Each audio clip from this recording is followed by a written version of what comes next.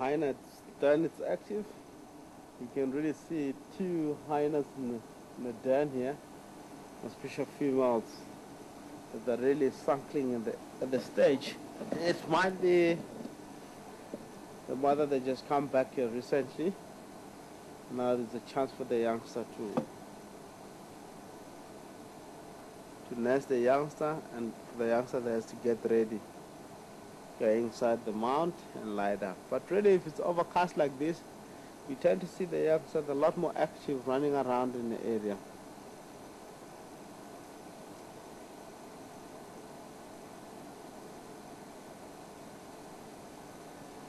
One thing, I mean, with hyena, if there's no kill around in the area, really you find lots of hyena around the den itself, because there's no food that may be disturbing them to come back in time. And it happens quite a lot because when lions have a kill, they tend to hang around where the lion make a kill, hoping the lion has to finish, then they may come in and start to chow bones and pieces of meat that's been left over around there.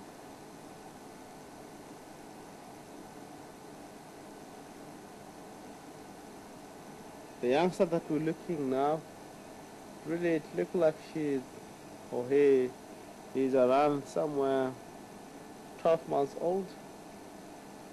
He's at the same age of the puppies that we daily see here around the Hyena Den itself. And we have a tent to see the youngster that the mother is busy nesting. He's going away from the spot. Normally he might going along the drainage line. It's how really hyena do during the day. He's crossing over from the other side. They find a very thick area that they can lie down, using that for a day, where it's quite a lot of cover. So the female that's really lactating, they will come here, nest the female, nest the youngster. We're not going to see the whole family, because really,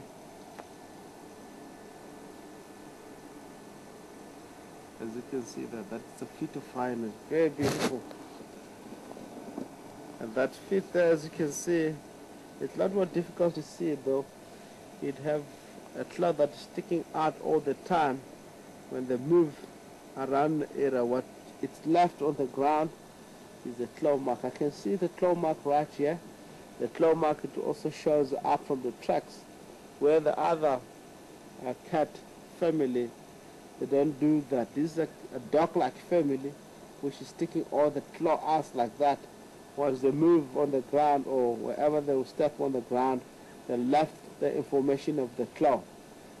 As far as hyena do that, wild dog do that, cheetah also do that. So leopard, lions and the others, they don't do that at all. Civet, they don't do that. You really see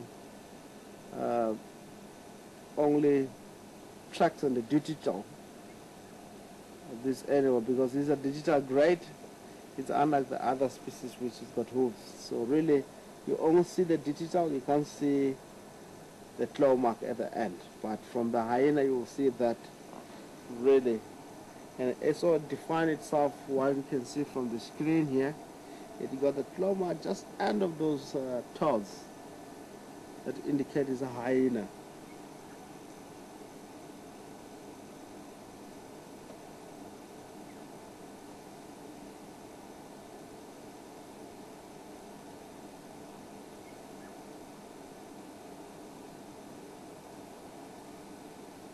This is one of the strong animal, a lot more powerful animal when it comes to carrying loads on their jaws. They really can maintain that, is in their nature. Of course, carrying, even big, thin or a big bones around, a thick one that they can drag it from the kill. Even you can see picking bones from elephant, which are heavy, bring it back to the den side, sometimes, especially if they're still fresh, and let the youngster themselves feeding on that.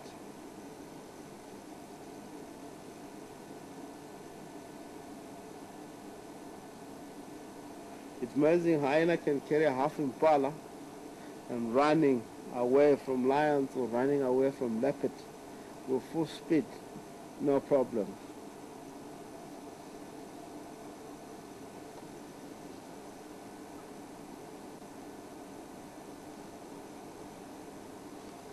Really, these animals, they become scavenging in the area because when it comes to hunting, there are more individuals in the area, unless if they come across with something really that it needs assistance or fighting, then they can communicate with the members of the den really to assist. But when it comes to hunting, the solitary individuals, they don't have to be accompanied by the others. And that is the only difference of hyena that we find here from south. Also, if you go more far east of Africa, hyena, that they group together, hunt something big or hunt anything that might be survived. So because there it's more open terrains. Also here, the reason why they'll be always solitary is because it's very thick.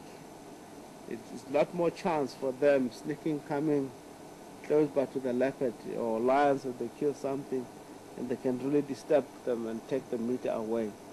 So from the area where it's thick and the area where it's open, of course it's a lot more animal land to survive differently because of the environment. So our environment here, it teaches our animals to be so lazy as far as a hyena. They don't do their own kill at all. So the area where it's more open, the point of view is more open, it will be more difficult to hunt because you must see from the distance with the antelope. So really the antelope can run away.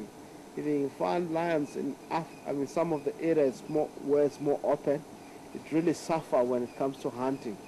So they have to group together. Even hyena tend to group together in the area where it's more open and hunt animal, chase anyone until get exhausted, and eat the animal while still alive. So here it can't happen because they will sneak around, seeing if they kill there and come there and have it. And also the success rate of all these predators in the area is very high when it comes to hunting.